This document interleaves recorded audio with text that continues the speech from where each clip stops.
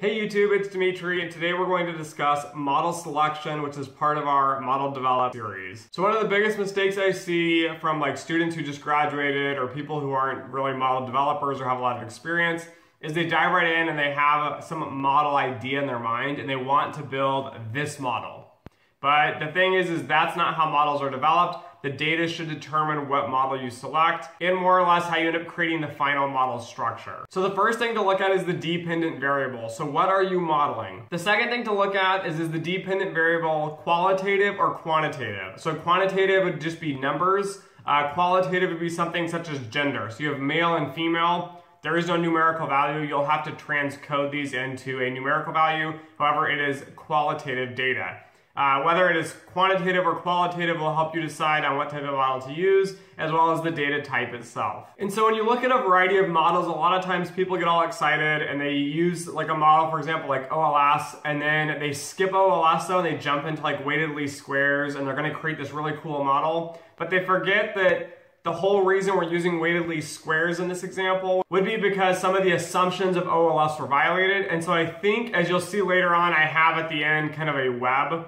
It's kind of my decision tree that I have in my brain on how I select my models. But basically when you move from node to node, it's because there's some tests. So you pick the simplest model first, and then if you end up failing some of the assumptions behind the model, then you should move on to a different type of model that helps correct for these assumptions that are violated. So today we're only going to cover a few of the types of models, some of the most popular models, and we're going to discuss the overview of how you select that model structure. And then in later videos, we'll discuss how to do the variable selection, model fitting, and other different criteria behind developing a model. So again, in my opinion, there are 5 types of data. These 5 types of data will help you determine more or less the model that is best for your situation.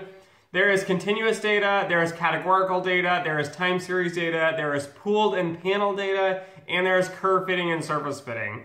So next to each one of these types of data, you can see a suggestion of different types of models that would go with this different type of data. And as it says at the bottom here, as a disclaimer, many other types of models exist. However, I'm not covering them all. So this is by no means a list of all types of models in each of these categories. It is just a general selection of popular models. So in this presentation, we're not going to be covering the paneled and pooled data and curve and surface fitting. So if you go back to the basic model types, the pooled and panel data, examples of these models would be first difference models, fixed effects, random effects, and mixed effects. And curve fitting and surface fitting is something such as splines, loess, and kernel density. Here's an example of a kernel density here. Just adjusting the fitting parameter gives you these 2 different curves, and being able to fit these is very crucial, as there is no right and wrong answer. It is very much an art as it is a science. Great examples of this, which I'm not going to cover, is fitting volatility, smiles, and smirks in derivative modeling. And when you do this in graduate school, typically you start out with something that is 2-dimensional. And so you see kind of like a Nike swoosh drawn on the sheet, and that's what you're modeling. And then as you actually put this into 3-dimensional modeling, you can actually build surfaces, which you can see the smirks, but they kind of shift over time and have different characteristics based on the different attributes of the derivative itself. And so if you're actually looking for more of this information, I would suggest that you Google Jim Gatherall. He is the leading expert, or at least one of the leading experts in volatility modeling, and you can read a lot about modeling these in both 2 dimensions and 3 dimensions. So the most popular type of data is continuous data. This is just standard numerical data. It's quantitative in nature. It's used for anything from academics to finance to more or less anything you can think of as probably continuous data. The most popular model for this is ordinary least squares. There are 5 assumptions behind OLS, and this is linear in the parameters, random sampling, sample variation in the explanatory variable, zero conditional mean, and homoskedasticity. So if any of these 5 assumptions are violated, you're going to have a trade-off between bias and variance within the estimators themselves, and so it is best to move on. One of the most popular things that is violated is the homoskedasticity assumption, and when this is so, you can move on to something such as weighted least squares, general least squared, or feasible general least squares. I'm not going to go into the differences in them right now. However, this is one example where one of the assumptions is violated, and therefore you need to move on to a different model. However, if none of these 5 assumptions are violated, you should be going with OLS. I know it is simple. That is the beauty behind OLS, is it is simple, and you should always select the simplest model possible. Do not overcomplicate things unless you absolutely have to. And so OLS in itself can be linear or nonlinear. You can add nonlinear variables into your OLS regression. This changes some of the model in itself, and you can look into the details as well. Another example that I love to see, which people are kind of amazed on, is that yes, you can use OLS for time series. There is ways to adjust OLS and make sure that the OLS is appropriately fitting in time series, and that OLS can be used in a time series application. So this is an example of a typical univariate regression in OLS. I think most people view this as like it's boring, there's this straight line through the middle, and that OLS sucks and it can't do a very good job. On the bottom here, you'll notice there is the equation, the typical notation of writing this linear equation. However, if you look at the second chart, you can see when you have multivariate OLS, the two variables that are the independent variables will actually interact together, and you can create curves and different curvature within the model so you don't end up with that boring typical OLS fit that you learn in your undergraduate Stats 101 class. So now let's move on and say your dependent variable is categorical. So this can be either qualitative or quantitative. Like I mentioned before, it could be something such as male and female, which would be a qualitative variable because there is no number that goes with these. You will have to code these typically as 0 and 1, and then you can use something like a logistic model. So there are a variety of different models for categorical. However, in general, I consider these logistic style models. You can have a logit, a probit, a tobit, and there's all kinds of variations you can add into here. For example, there is a logistical growth model. There's all kinds of models you can do with logistics. However, logistics is amazing and great because you can actually fit models for these different categories. One example of this that is used in finance is the probability of default. The probability of default obviously can only range from 0%, that there is a 0 probability that you're going to default, all the way up to a 1% probability that you're going to default. So the thing is, this is a bounded or problem, meaning that the number or the output has to fall between 0 and 1. Logistics does an amazing job at fitting these types of models because any value that it outputs will be between 0 and 1. And one of the biggest kind of conundrums and complaints I have in general with logistics is that people are convinced that logistic regression has 0 assumptions behind the model. I think this is very laughable in the fact that it is a model and all models have assumptions. So I have not seen a definitive list like there is for OLS. However, for logistic regression, there are 4 main assumptions that I view and see, and I have seen these violated. The first one is that there is a binary dependent variable, meaning there is a category, something that is predicting that is categorical. It cannot be continuous. The second one is that you have a random sampling. So if your data is not randomly sampled, and yes, people say this is ridiculous, this is so simple, all data is random, but it is not. People skew the results to get the results they want from their model. So random sampling is the second one, linear dependent and transform independent variables. Once the link function is applied, there must be a linear relationship between the dependent and independent variables. And the fourth one, which I cannot stress enough, is large population. So in finance and credit modeling, there are different rules of thumbs. However, when you model defaults and loans, you have goods and you have bads. So first off, we want a large enough population that we're covering as many people as possible and are going to get a representative sample of our customers. The second part, which a lot of people miss, is that you need big enough populations of each category. So we have 2 categories in defaults. You have people that do default and people that don't default. The rule of thumb I have seen is that you want a minimum of 200 bads in your portfolio. I would also imply the inverse logic, which is there must be a minimum of 200 goods in the portfolio that you're modeling as well, or in the data that you're using to model. So having a large population is not necessarily just the total population, but also your categorical categories that you're modeling need to have large enough populations as well. So here's a plot of a typical logistic or sigmoid curve. You can see here on the bottom and the top, there are data points that are either 0 or 1. Below is also the formula here for the Logistic Regression. Again, I have structured this in the sense that it looks like a linear regression, so that you have the alpha plus beta 1 x1 plus, beta to the n xn all the way plus your error term, and that will give you your general logit function. You can reorganize this so that you have the probability is equal to an equation. However, it is not as pretty and nice and does not look like a linear regression such as OLS, and I prefer to keep it in this format. And as a side note, for using logit or logistic regression in credit modeling, I have seen people model probability of default with ordinary least squares. So yes, your dependent variable is supposed to be between 0 and 1. However, I have seen a few papers stating that OLS does a good job and sometimes a better job than logistic regression when used correctly. And so one of the issues with this is that there's a possibility of you having values that are less than 0 and greater than 1. The way they handle this in implementation for the model is that values that are equal to or greater than 1 are just set to 1 or to 0.95, for example. So some maximum threshold is selected. And then also the minimum is held in a similar fashion. Where the value is moved, if it's negative, it is moved to a value slightly greater than 0. And in practice, it is not very likely to have an actual probability of 0 or 1. And so that is why a threshold is picked that is slightly less than 1 and greater than 0 when the values fall outside this bound. However, in general, it would be best practice to start with logistic. If you find some paper or some proof stating that OLS does a better job, I would consider building 2 models and then reviewing the results of both of them and seeing how they perform against each other.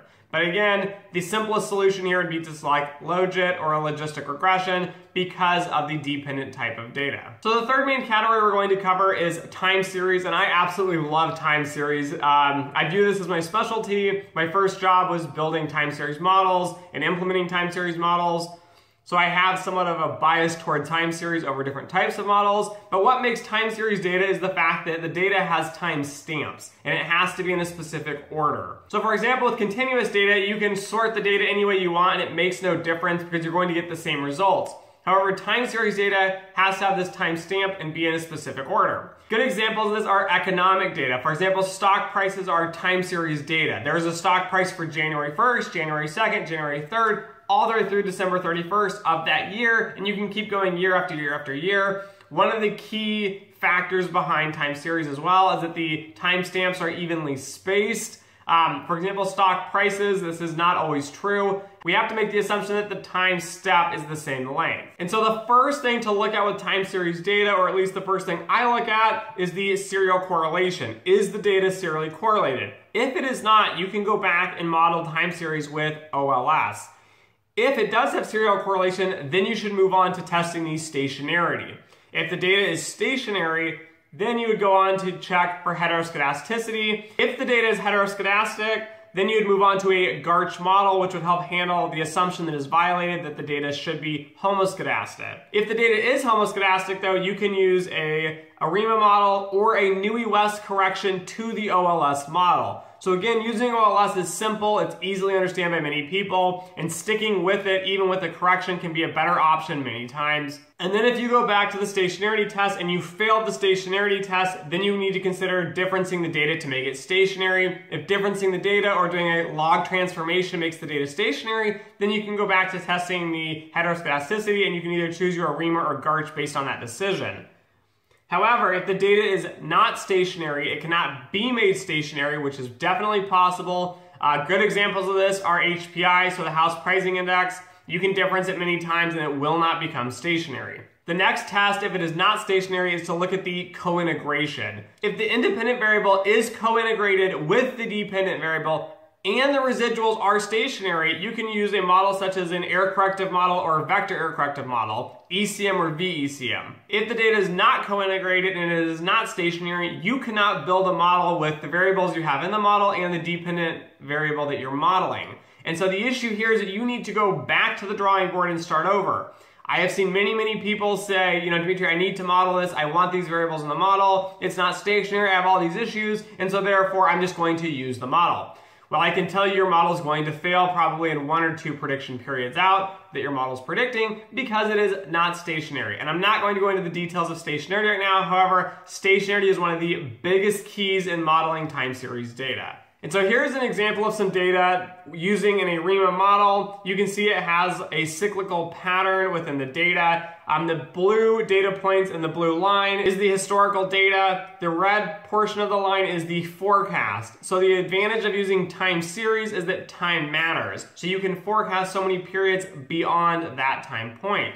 And so typically time series plots are viewed this way, where you have the data that the model is built on, which is the blue historical data, and then you have, for example, in my case, a red forecast, which shows you the forecast that the model is predicting. If the forecast is asinine and has no sense to it, the model sucks. I don't really care what the residual mean squared error is, and many people will reside on the fact that it fits well. However, using an ARIMA model is very tricky because selecting the right AR, MA terms, and the number of differencing is crucial for creating a stable model.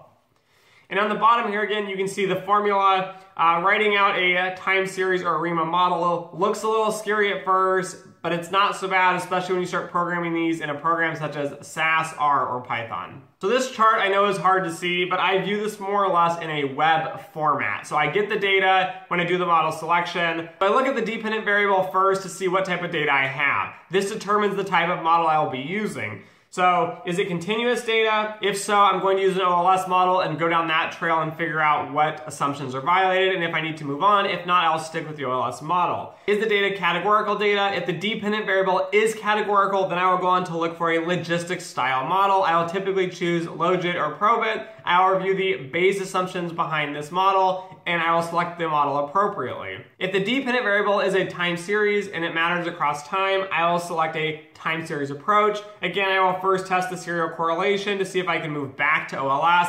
If not, I'll move on to testing stationarity and moving on to heteroskedasticity tests to select either an ARIMA, a GARCH, or an ECM model. And then pooled and panel data is a type of time series data. It is data that is taken in large samples within different specific time periods. And if that is the case, I will dive in and look at the assumptions behind the different models and analyze which model I should use, whether it's a first difference, first fixed effects, random effects, or mixed effects. And then finally, if I'm just fitting a set of data, there's going to be no predictions, no new data being added into the data set itself. I will consider curve fitting or surface building. Again, estimating distributions, for example, using kernel estimators is another way to do this. And there are many, many different approaches that are specific for each scenario. There are a variety of other types of topics, guys. I'm just not going to cover these, but you get the gist here. So again, in my opinion, there are 5 types of dependent data. You need to figure out what your dependent data type is before you can select your model structure. The model itself will determine which model you should be using. So the final conclusion on the model selection and structure is you need to look at your dependent variable, look at the different types of data I've covered in this video, and then use that to help you determine which type of model you should build.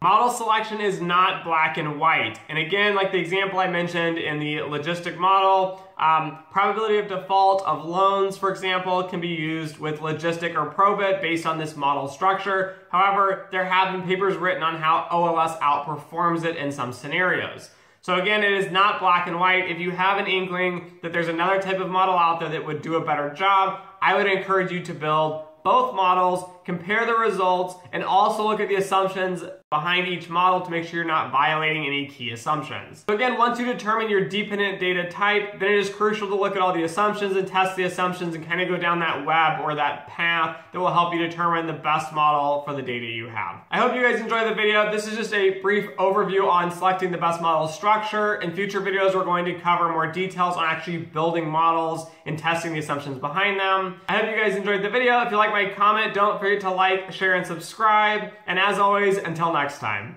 Thanks for watching my video. If you find it helpful, please like, share, and subscribe.